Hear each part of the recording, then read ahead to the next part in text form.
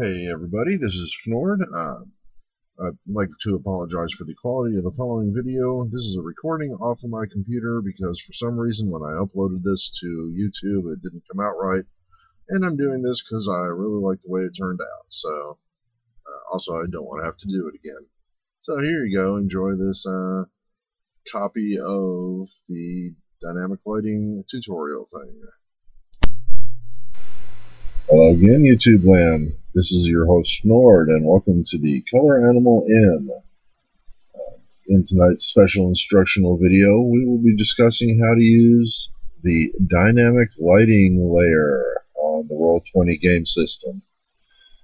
If you were with us last time, you saw me build a map based on a donjon randomly generated map and import that to Roll20 and set it up so that the players see one thing and the GM sees another. In this case, the red squares are all secret doors. All the various numbers on the rooms are all hidden from the players, so all they're seeing is basically a black walled map with a grid. Now, at the moment, as a player, they would see not exactly that, but close. They would see something. You know what? I think I did it again, didn't I? I have to move the player map over here, the player ribbon over here first, then join as a player.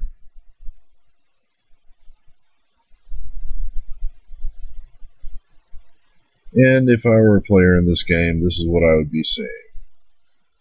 Same basic map, all the various, for example, the secret doors are not visible to a player.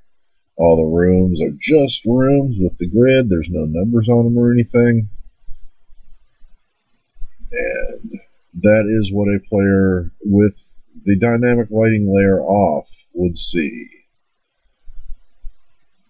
Get rid of this. We'll come back. That's a torch. We'll be needing that here in a minute. Take that off. And this is what a player with the dynamic lighting layer on would see if their token isn't on the map.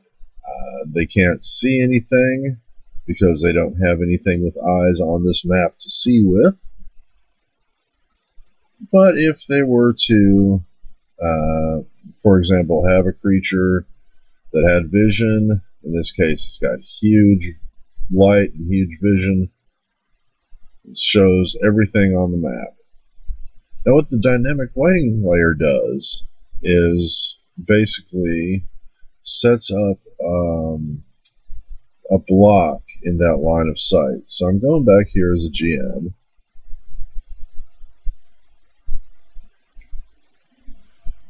There we got the same map, same torch here. There's nothing on the dynamic lighting layer here. We'll switch over to that. See, there's nothing here. So there's nothing to block the light coming off this torch, and more importantly, coming back to this torch, because this torch is our eyes. It's the player's eyes. Whatever their token, whatever token they have control of that has the has sight ability marked on, is both potentially a source of light and the eyes that pick up the light. Makes more sense here in a second.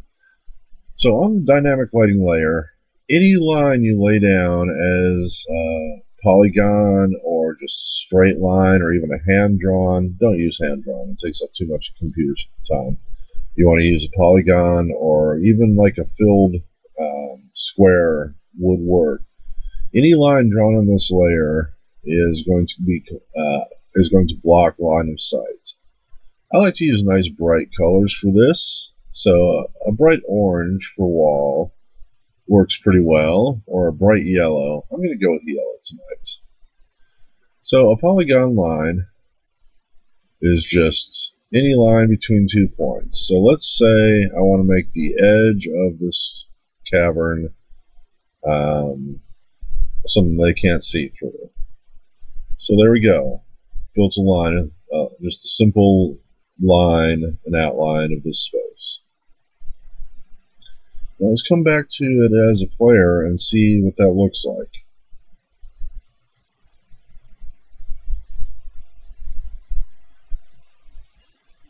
Ah, see there? Players can't see anything beyond that line. So wherever the line of sight is, the line of the light from the torch, they can only see what's on their side of that given line, right? That's dynamic lighting line of sight tool. So I'll go back as a GM here.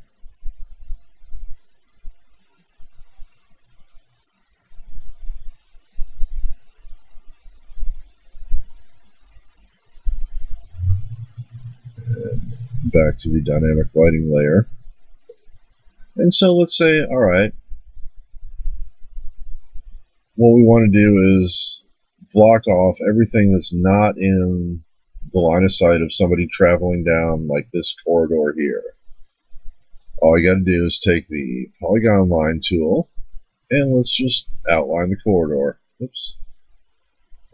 Be sure to use yellow because that way it's easy to find so you can remove it later. You'll see the importance of removing later here in a minute.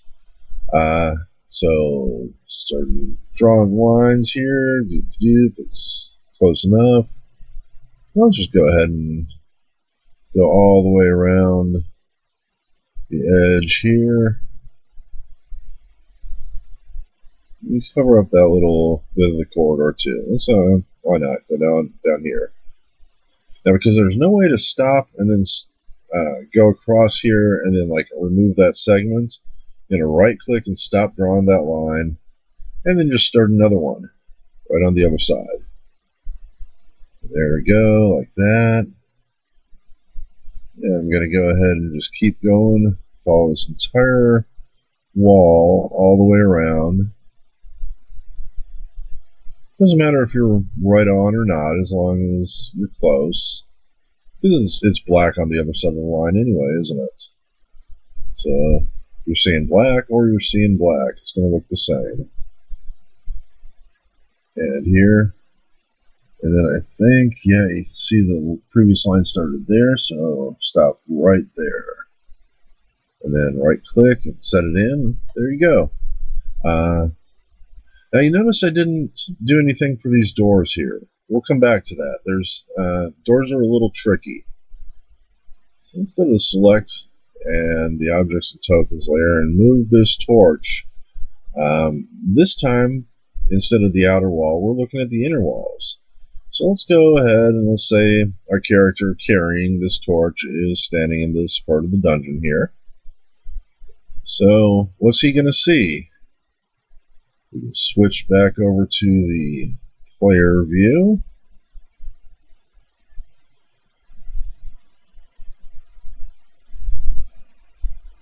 There you go. The torch can only see so much. So if we were moving around every step, the lighting starts to change a little bit. There you go. You notice you can't go through the wall. I'm trying to go like left or right, or you go up and down, but you get stopped there. There you go, left, right. You can't leave the area. Pretty much where you are. And you see the lag on the update makes it so you can't sort of pick your torch up and then move it over here to see down here and then, oh wait, no, I didn't move there. I was going this direction, and you kind of peek down this way. I mean, I was going this direction. Kind of look up here. No, can't do that. So let's go back down. Follow this corridor. You remember it comes around here, and then there's a big old room. There's a doorway right there, and then the room. Now those doors, they're supposed to be closed, so you can't see through them, but we didn't outline them. We didn't indicate on the dynamic layer anything to show that there is a door there as opposed to just a regular hallway. So what are we going to do about that? We want to make this realistic, right? Come back as a GM.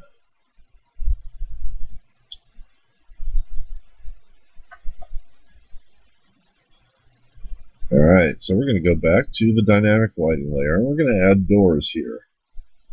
Well, there are two ways to do this. It really depends on your gaming style, how much trouble you want to put into it, versus how much I guess realism and information you want to have available. So the first obvious, easy way to put in a door is just the same as you did a wall. I'm going to switch colors here. I'm going to use orange. Now, how about this hot pink? Hot pink would make a good inconspicuous door. And then the best way to do it is put the line right down the middle. Right like that. Now you notice the hot pink's a different color than the yellow, and then I stretched it out well beyond what's needed to make it very visible, very easy to find later, because you're going to need to pick it up and erase it as the players open that door. Once the door is open, they can see through, so you got to remove that line. Right? So let's go back to the token layer. And here's a little trick for you GMs who don't want to keep going over here and switching to as player. If you click on your token, you got to have a token here, and you type, I believe it's Control L. Yep, there you go. Control L for look is kind of the token's eye view, what a player controlling that token would see. And now you can see that he sees like a little offshoot here and a little square for the door. So he knows there's a door here, but he can't see through it. Whereas this one, I haven't done anything yet. All he sees is a square, so he knows there's supposed to be a door there, but he can still see right through it. Also, because I have that one option selected, a token that moves up to a door can't move through it if it's still closed, which is a nice bonus. Then just click anywhere to unselect that token. You no longer see just what it sees. And this other door is going to be something I'm going to do the other way. There's no real better or worse way. To be honest, they're all kind of bad. They have their own benefits and downsides. So this is kind of a more complicated method, but it works too. And to show why I use this, we're going to go all the way back to the map layer here. And then in this particular situation, I have some doors set up. There we go.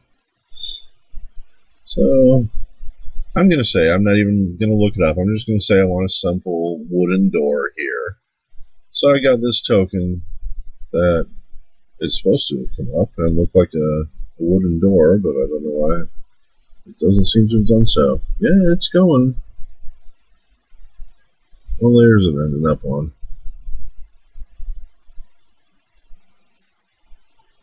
Ah, there it is. I need to move the map all the way to the back on the map layer.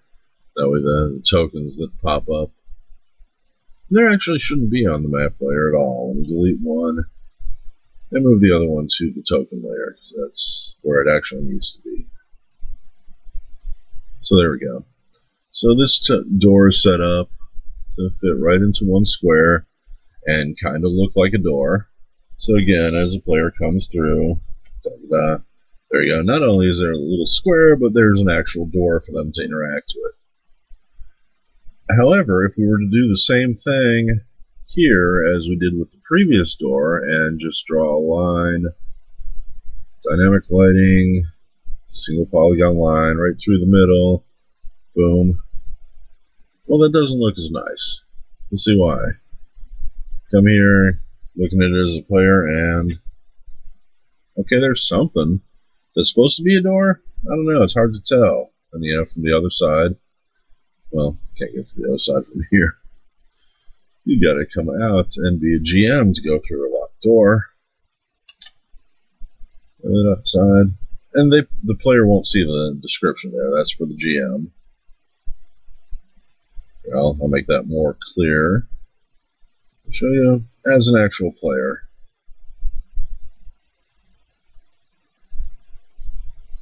That's just something set up on the token. And again, you can see how you can't really tell what that door is. It's just sort of there. And also, as a player, I can't get through there. I can't even like sneak around and come in through the side or anything, because my token is stuck where it is. It can't go through the dynamic lighting layer. So that's nice. But the picture is awful.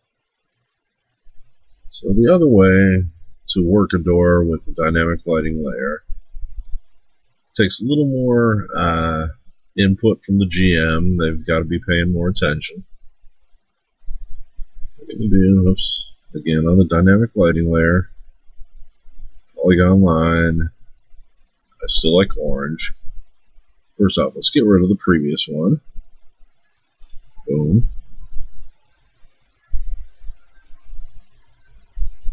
And this time, we've got to draw two lines, one on each side of the door.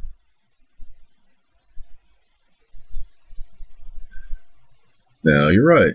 You're right. The way things are set right now, as the player comes along, they're not going to see anything, or, well, they see just a little bit of anything. So this is where it's your responsibility as a GM to come along and say, all right, hang on just a second. Go to the token layer, the dynamic lighting layer, select only the one line and delete it. And then say, all right, so as you come around this corridor, you see a door, and the players will actually see the entire door.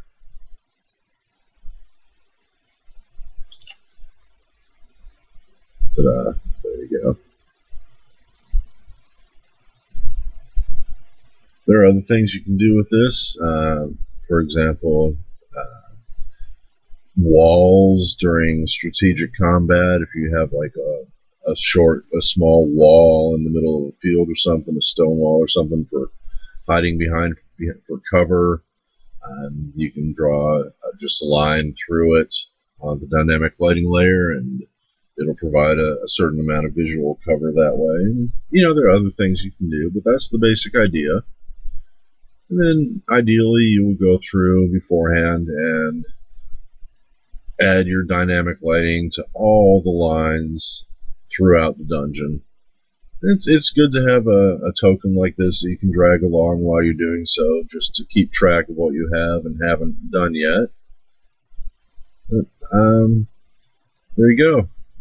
Got any questions, comments, concerns? Please leave us some feedback in the comments below. Thanks, and we'll see you next time.